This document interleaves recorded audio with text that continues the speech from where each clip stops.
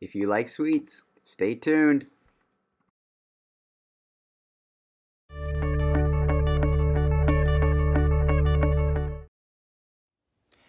So I still have the beard going on. I'm not too sure if I'm gonna cut it off or not. But anyway, just another update for the keto person out there.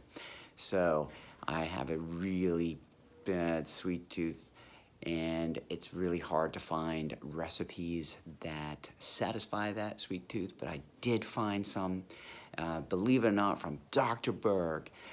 His chocolate chip cookies are phenomenal, and even my I'm stealing the line here, but fat burners like them. So the chocolate chip cookies from Dr. Berg, and also the blueberry muffins that he has. And now, I did a no-no. I actually increased the recipe because I wanted to have 6 big muffins instead of 6 tiny muffins. So I thought that they would cook better.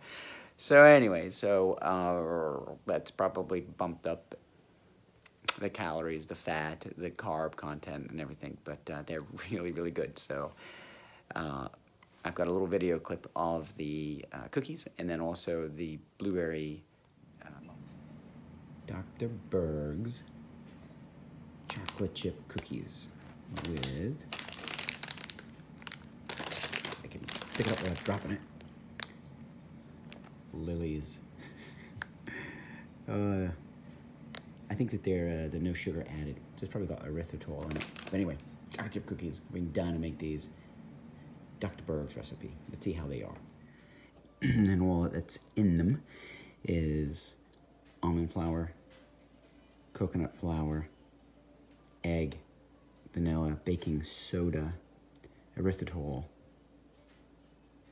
and obviously the chocolate chips. Trying to think, did I forget anything? No. Butter. Softened butter. Look pretty good.